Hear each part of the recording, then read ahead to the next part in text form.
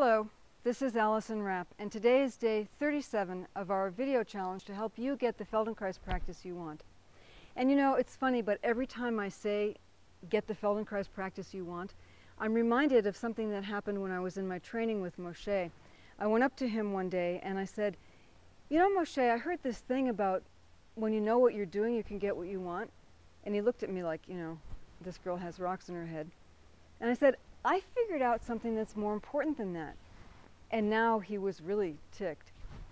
But he listened, and I said, what I figured out is that if I don't know what I want, I can't get what I want, even if I know what I'm doing.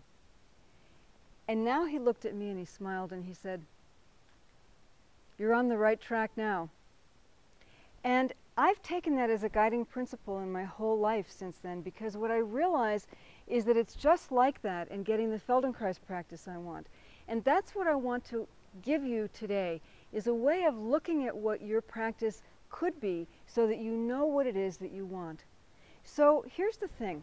Take a few minutes and just think, what do you want in terms of numbers of people?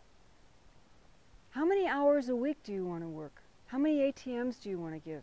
How much time off do you want?